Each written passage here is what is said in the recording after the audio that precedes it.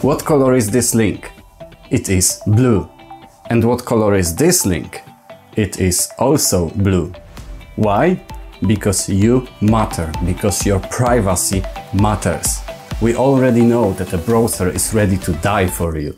I will show you that it's also ready to lie for you. I am your host, Matt Sionkowski, and today we will find out why browsers lie from time to time and why it is a good thing. Have you ever used a website with infinite scroll? You just keep scrolling and scrolling and new posts just pop up out of nowhere. That's the teamwork of few languages describing everything what should happen in your browser.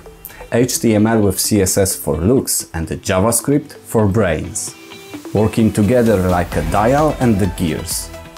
HTML with CSS is responsible for displaying what you see, and JavaScript is responsible for how it changes, when it changes and why it changes.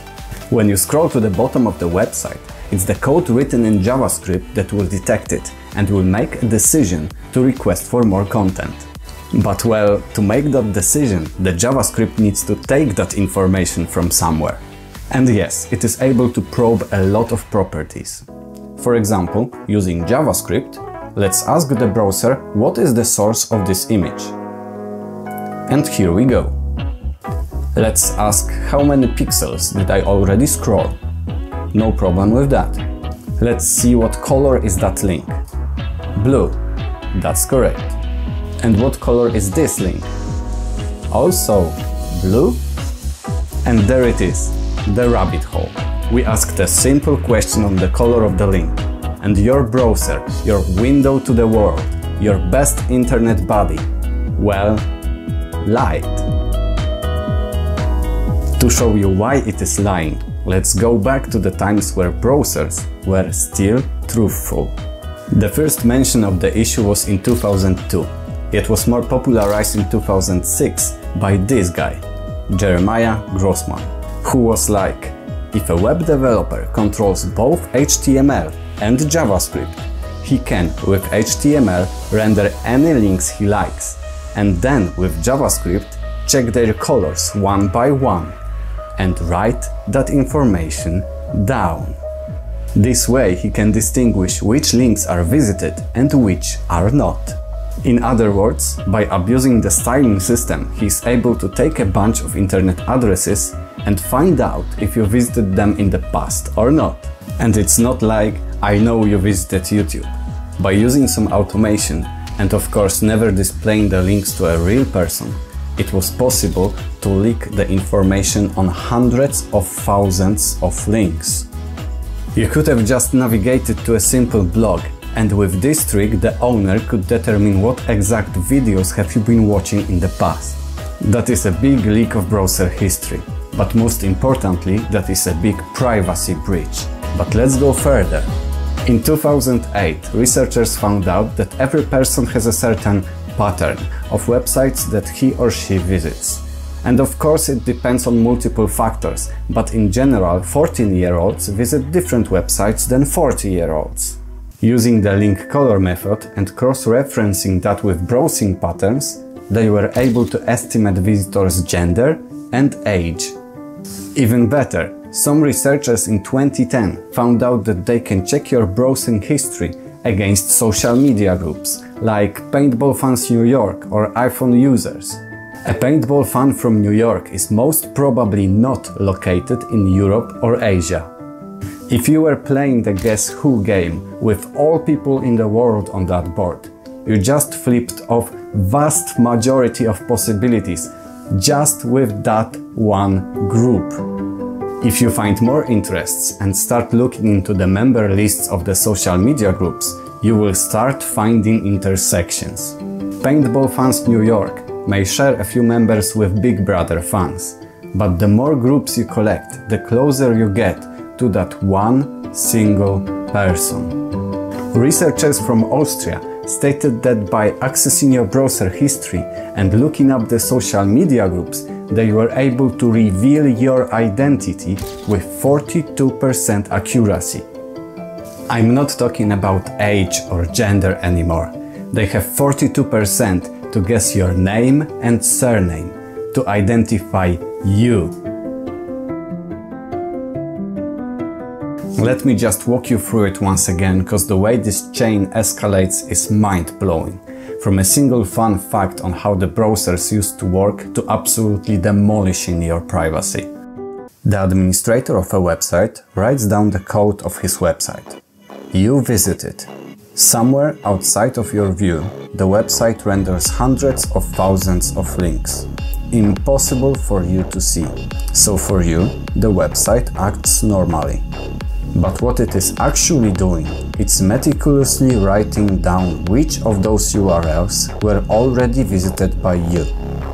The website knows it by checking the style of the link. The website owner ends up knowing your browser history. Not in a full manner, like when you try to view it. You can check your own browser history, and it will show you all sites that you visited, a complete unpolluted list. But what the website owner ends up with is more like a spreadsheet, with all the links that he validated and information if you visited them or not. The more time you spend on his website, the more links he will be able to check, and his spreadsheet will grow larger. He can look up what products have you been shopping for, what videos have you been watching, what social media groups have you accessed. This is painful for your privacy already, but the researchers proved that this information is enough to identify by name and surname 42% of people. The fix came in an interesting way.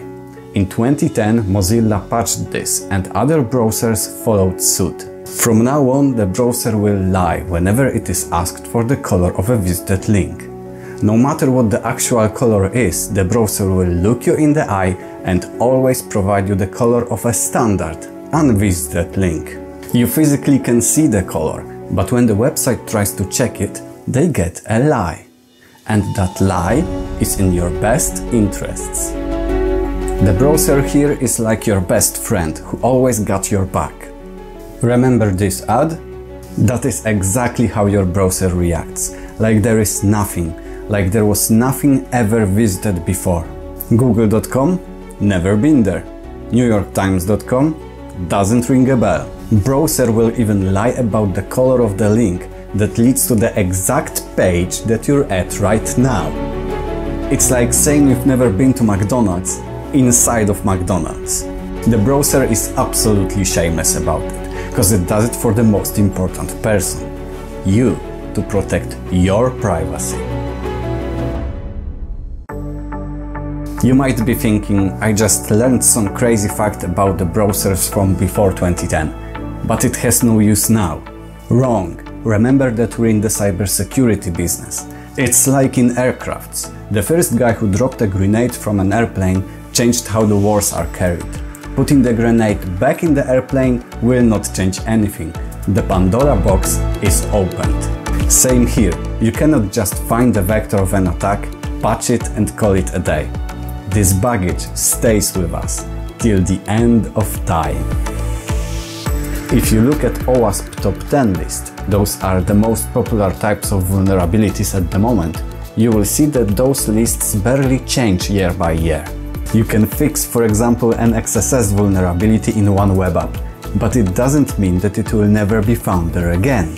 So, inspired by the whole story of leaking the browser history by style sheets, 20 years after initial discovery and 12 years after it has been patched, I began my quest of hacking the exact same thing. Once again. And it's not like it's some unique accomplishment. Every now and then someone finds a method to recreate this leak. We just want to join the club.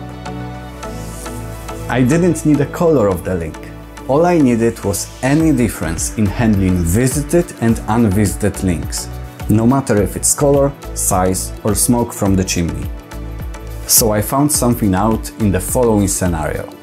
If I set up a background image for a set of links, and I do that through a mechanism called CSS variables, and the images actually don't work, giving errors. You get a certain pattern on how the browser tries to get those images. Yet, it doesn't depend on your browser history. But as soon as you refresh it, the pattern changes into the one that does reveal your browser history. And you know what's the best part? We don't even need to dig deeper to find out why this happens. We can be assuming that it's rooted in browser caching some information for easier access. Just the way you don't go to the coffee machine if you have already been there, and you have a mug of coffee cached at your desk. But as said, we don't have to dig that deep.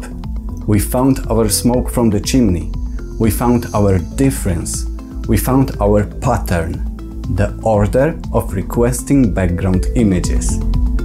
Mission success. We just rendered those links in a frame, so we could force a refresh on it, and write a simple script that a website owner can run to recognize the pattern in his logs, and send it to Mozilla. Mozilla very quickly acknowledged and patched the vulnerability, showing that they put a lot of care into protecting your privacy. This was the second time I submitted a report to Mozilla, and once again I was met with highest level of competence and ownership. Good to see, as I am a Firefox user myself. Mozilla even awarded me $4,000 from their bug bounty program. I love bug bounty programs. I don't know who created the first bug bounty program, but he should get a Nobel Prize. It's like the best thing that happened in the security world.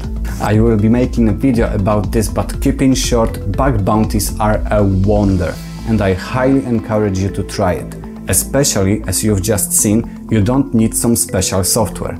I scored this one with just a browser. You've got nothing to lose and everything to gain.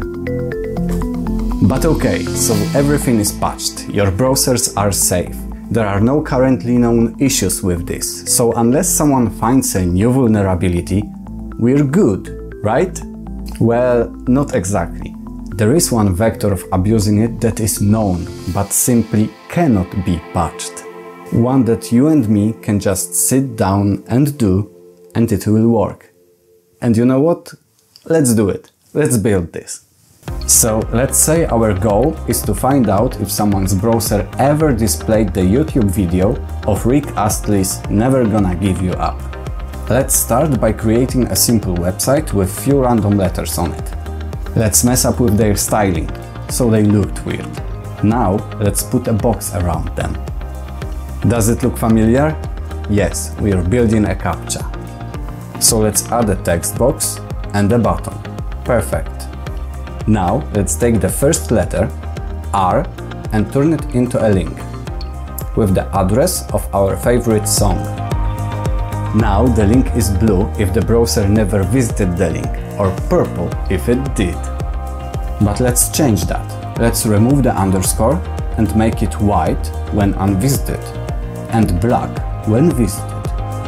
Now the CAPTCHA looks like this, and our job is done.